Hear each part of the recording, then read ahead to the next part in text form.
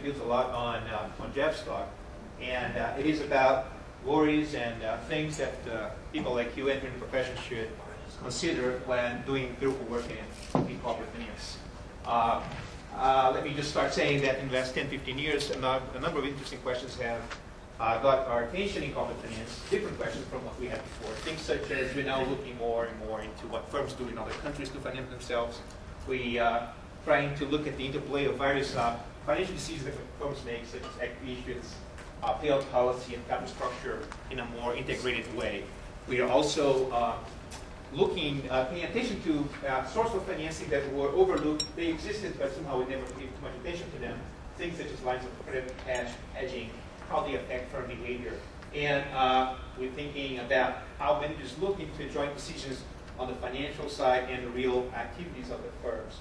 And this goes on and on. We think about how laws affect firm behavior and how credit supply shocks affect firms as well. This is work I'm doing on the current financial crisis, for instance. Now, it is a great thing for you guys to enter into the profession, to go out there and try to find interesting answers to those interesting questions. What is not great is, and that's kind of building on Jeff's talk, when you keep relying on methods that often lead to, or can lead to, misguided inferences. They not necessarily will lead to misguided inferences, but they might. You guys at the cutting edge of research should be aware and moving the research on this topic forward. For a long time, corporate finance researchers have done a poor job of identifying how things influence one another. So we have done a poor job in establishing causal effects, and we deservedly received a bad reputation for doing exactly that. Or, as the pricing colleagues called our attention mostly on how bad sometimes we do work on identification. So people still pay lip service to, or more so before, to heterogeneity and how to solve these issues. But at the end of the day, they end up playing the same old tricks of running regressions like stuff on stuff, or stuff on lagged stuff, or stuff on poorly instrumented stuff. So as Jeff was saying, you get results, but that doesn't mean that you actually got something that is meaningful, and then people actually believe in what you're saying. Some get comfort into the fact that some results even get published sometimes, but you still won't get respect for publishing bad papers in good journals. People still know what you did. So it sticks with you, and you should be very, very careful, especially when you are entering the profession like you guys are. So, so identification has become a more serious issue in corporate finance in recent years.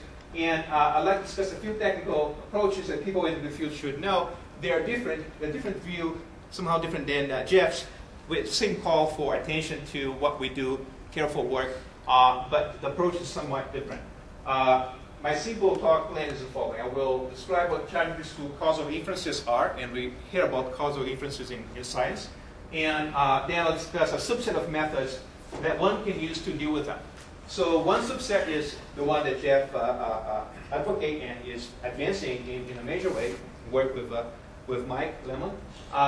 This one is somewhat different. I'll be talking about heterogeneity, random assignments, natural experiments, different estimators, matching estimators. This is kind of part of a new wave of papers that Mike Lemon is part of, and I'm also working on same topics that use these sort of approaches to get down to the issue of causation effects. That's less about quantitative implications that we can get at, but it's in a way easier to follow these approaches. Less structure, almost by definition, that you need to get into causal effects using the approach I'm going to be talking about. So they don't resolve all issues. No approach does, but they may help future work, maybe you guys' work going forward. So I'm not be talking about instrumental variables and some other designs which are quite interesting, but I don't have time to talk about them. Okay.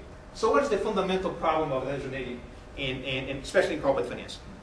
The problem is that we look at firms, and they typically carry out actions, say, call it D, and they do so anticipating some outcome Y. And they also have to consider some unobserved factor Z may drive both D and Y. So you see in red there the problems that comes about when you look at this data. The problem that we face in corporate finance is that we deal with observational data. So this is data that comes to us, it's presented naturally to us, and we use it. We're not able to make that data happen. We cannot do experiments. And when we work with observational data, data, what happens is that all the problems that I cite there in red, they appear, and sometimes, oftentimes, all at once. And in the context of regression analysis, which is basically we most of the time use, the problem that we have when you do a regression of y on d and try to make inferences is that an endogeneity will arise for any correlation between d and the residual of this regression, u, and any of the factors I described there will cause it, even more so. There are other factors as well I'm not covering here. And this bias may lead us to make wrong inferences about the effect of D on I, say a corporate governance system that the firm choose to adopt. Okay. Now, so research dealing with these designs these problems are found in other fields of science as well, but in other fields they're actually doing different approaches to the problem, and I think we're kind of learning with them. I have a less negative view about medical science than Jeff has. So in biology and medicine, researchers are often able to conduct what's called controlled experiments. They basically assign subjects randomly to treatment and control groups, and they are able to tackle questions such as, does smoking causes cancer? Does eating fat causes obesity? We know there's correlation, as Jeff was talking about, but is there any causation effects there? So if it is, this would be as if we could send firms to assign randomly firms to maybe corporate governance systems A and B. Despite of their wishes, we don't. You could preclude them from choosing what they like to do, and then we can look into the causal effects of systems A and B. We can compare them. Now, statistical methods. Once you have that, if you were able to do that, the statistical methods that we need to do are actually not really sophisticated. They're very simple. You can get at causal relations with very simple approaches. Basically, you can just compare the outcome variable of interest across the treated and control units. I'm basically talking about you can nearly perform a simple differences for the two groups. So I'll be talking about there's an interesting language that comes with this approach to endogeneity. Random assignments, treatment and control groups, potential outcomes. And this language is what's part of what's called the treatment effects framework. Let me just give you a couple of slides on this, and then we say, then trying to make it in a way such that we apply this framework into problems in finance and corporate finance. So suppose we observe two variables from a certain population, D and Y. The question is, does D causes Y? Okay, so what's D? D is a treatment status, okay? A choice. A firm unit equals 1, D equals 1 if the unit receives treatment, and 0 if it did not receive treatment. Y, D is a potential outcome. So there's the treatment status and potential outcome. So the label I was talking about. Y1 is the outcome for the firm or the unit that took the treatment, and Y0 is the one outcome for the unit that did not take the treatment. Okay? So every unit has both treated and untreated potential outcomes. But the problem with the data that we observe, instead of manipulate, is that only one of the outcomes can be observed. Okay? Either you took the pill or you didn't take the pill. This is an expression for what we see in the outcome variable there.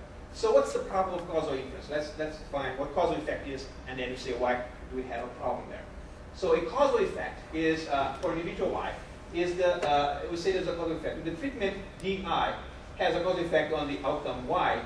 If the event D equals 1 instead of D equals 0, implies Y equals 1, Y1, instead of Y equals Y0. So the causal effect of D on Y is this gain that you have from moving from the non-treatment effect situation to a treatment status. The fundamental problem of causal inference is that it is impossible to observe for the same individual D equals 1 and D equals 0, as well as Y1 and Y0. And therefore, it's impossible to observe the effect of D on individual I. Now, this impossibility comes from the fact that you cannot establish a causal effect because you cannot observe what the outcome on the treated individual would be had he not taken the treatment. Okay, so this makes it impossible to create a counterfactual. Now, not always lost, we actually have some things to say still. We can talk about average treatment effects. So we cannot pin down the effect on the individual, but we can talk about averages at least. Okay? and therefore we can evaluate policies based on that, how on average individuals are affected by some policy. So there's some definitions that we can think about. One is called the average treatment effect, the ATE, which is the average gain from taking the treatment, simply comparing the averages of outcomes for those who are treated and non-treated. That's not the most interesting one. The most interesting approach is to so-called the ATT, the average treatment effect on the treated, which is the gain from treatment for those individuals that actually took the treatment. And this is the expression that we get there. It's very simple, and the notes will be available on the web. You can take a look at for more details. Now, the ATE is the easier one, the effect of the treatment on the random individual. So it is uninteresting, though. That's just the problem with this question. This is something like if evaluating a job, the effects of a job training program, you don't want to know what the effect is on millionaires. You don't really care. They're not the focus of policy. Or you don't care about the effect of diversification on a small shop, if you're talking about corporate finance. The more interesting effect that we look at is the ATT, in which we measure the effect of policy on individuals which are on the margin. Policy on individuals for which the policy may be benefit or not, or detrimental. Okay, not just any average individual, any random individual. The problem with ATT is this unobserved element it has up here, okay, which is the outcome of the treatment unit at the non-treatment baseline. Basically, is the one outcome that we don't see. That could be a reason why the individual took the treatment precisely to avoid some outcome without the treatment. So the treatment effect, the fact that treatment effect is chosen by the individual when you look at the observational data may lead to a selection bias because people are different. There's heterogeneity, there's choices. And so how do we deal with that? So doesn't really help us understand causal effects. Now, to get an unbiased estimate of the treatment effect, you need to work on randomization. You need to get rid of the selection biases. Okay, so basically, if we randomize our choices, if we do not allow individuals or firms to make their choices, but instead tell them what to do, we can get rid of the selection problem and basically make the outcomes be independent of the treatment status. And if you do that, you do have that the outcome of the treated individual at the baseline of non-treatment becomes equal to the outcome of the non-treated at the baseline, and you get rid of the undesignated problem which I was talking about before. Okay? So the symptom selection problem disappears, and that's a lovely result. Randomization solves the problem of causal difference, and therefore comparing the treatments of treated and non-treated in the ATE style, which is the easy one, gives you the ATT, which is the one that you actually care about. You just compare units that are treated and non-treated and treated as counterfactors. Problem is that randomization rarely occurs in finance. Okay? Firms do choose the policy they want to implement, and there's the D there, and they do so anticipating some outcome Y. So it's hard to talk about an orthogonal independent effect on the choice of treatment or policy on outcome. Okay? Now, all is not lost though. So what do we do in corporate finance? So one way in which we do these things of randomization is to look for something called natural experiments. And there's a number of successful papers using natural experiments these days. And the idea there is that you look for isolated changes in one aspect of the environment, the economic environment, as if it was an experiment. Some change that can be deemed as independent of, say, firm choices or anticipation of outcomes. So the idea is that you assume that everything else have constant. So there are some studies using natural events, biological, twins. People look at twins, geography, earthquakes, meteors. I actually made up the meteors, so there's no meteors, but there is earthquakes. And we can look also at interventions, things such as industry deregulation, tax reforms, end of tariffs, changing in ratings classification, oil shocks, unanticipated financial nuclear tests, that actually happened. It's an interesting paper, and a financial crisis. So that I'm not making this one up.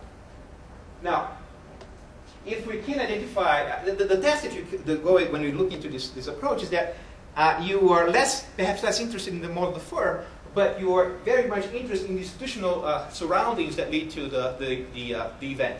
If it's a deregulation move, you need to think about was anticipated, was made of because of lobbying in the industry.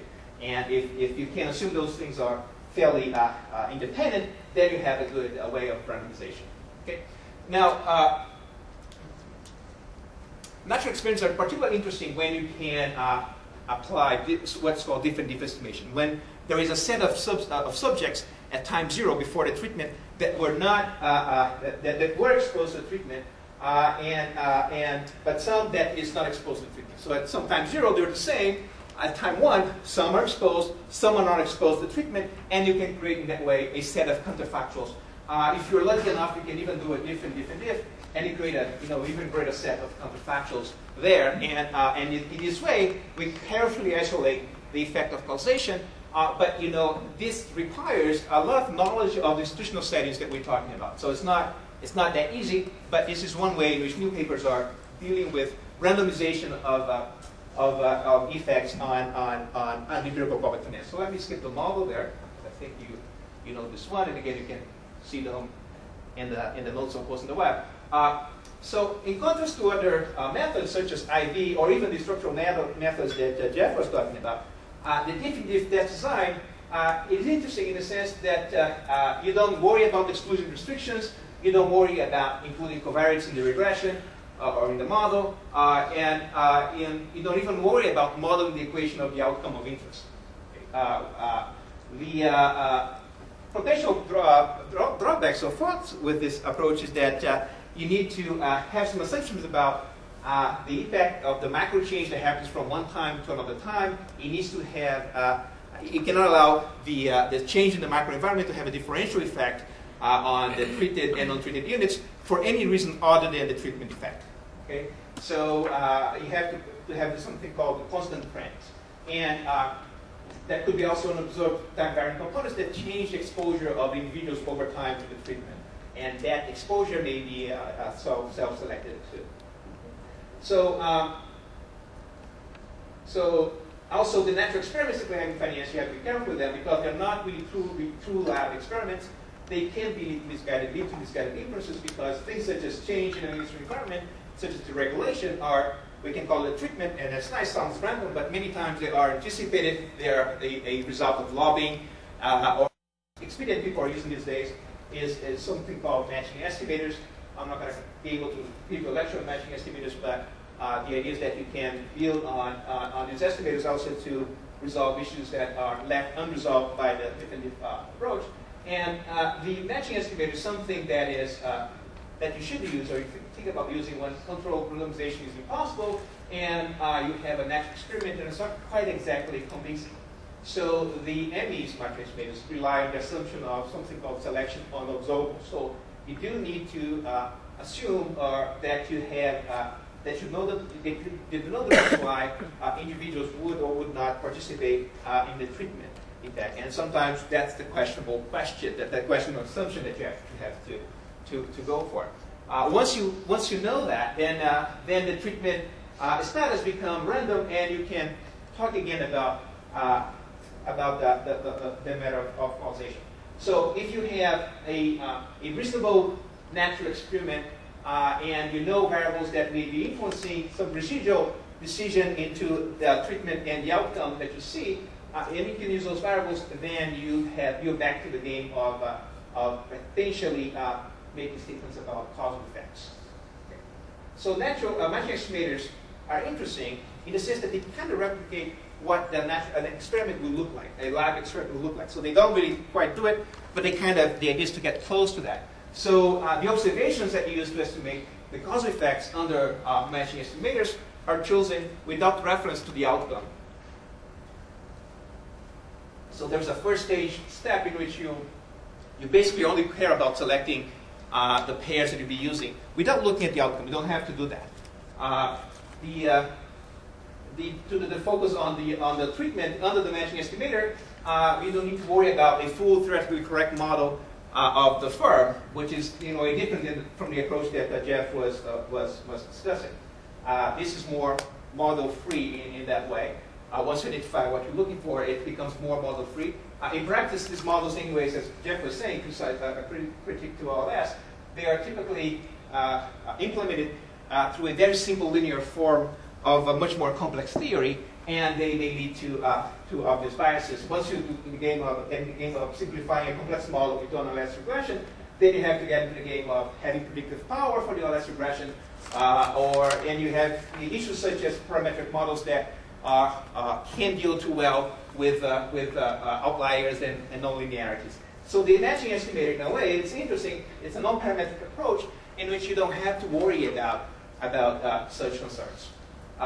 It's a case-by-case matching in a particular version of it, in which you basically don't care about outliers, and you can at the same time have a very complicated nonlinear model that accounts for full interaction of every element you think is interesting in your problem. Okay? And you don't need to worry about things such as well-behaved moments of all the variables. So there's a long list of interesting things of why matching estimators lead to more careful comparisons between the treatment effects and non-treatment effects in it, and therefore allow us to get a better sense of the economics of the treatment effects. I'm going to skip some examples I had here. Let me just go, since I have 1 minute, let me go straight to my concluding slide. So the final word I have is that, so I went through a huge exercise, and you start with a problem. There's an 80 issue that you need to resolve. You use expedients to address it, and you get as close as you can to something that is cleaner, closer to an experiment in which you vary just one element of the economic environment and look into the outcome of that change. But the question, the final word for you guys is that this is just an exercise. There's other ways in which I could do the same presentation. The idea is that you need to be very careful, think very carefully about what you are doing. Just don't get a result and run away with it thinking this is fantastic. Believe me, referees will come back to you and be asking those questions. Even like I said before, even if you publish them, you don't want to be known for results that don't stand the test of time. The simple moral of the story is that you have to, if you decide to be a good empiricist, you want to be the best that you can be. You want to know the new methodologies. In science, we always worried about, concerned about inferences that can lead us to causal statements. And the ways in which you do this, the tools that we use keep evolving, and your job as entering the profession is to be on top of the game. You need to be ahead of the curve. Clearly, you need to be asking interesting questions. Of course, that's the basic, the most important thing. Ask a big, interesting question. I said it before, there are many new questions in corporate finance. They are very, very interesting. You need to find the newest, interesting question. But your work needs to be solid on the dimensions I discussed. And at the end of the day, you need to be thinking about helping theory and policy making. This is really a distinguished feature of good work in corporate finance, is when you can actually make suggestions or statements that may help back the theorists or the policy makers. Okay? So ask interesting questions, find new data sources, very important. You have to be entrepreneurial in corporate finance. Use state-of-the-art tools. Put all of this together in a clever way, and that's, in my view, a path for success in this area.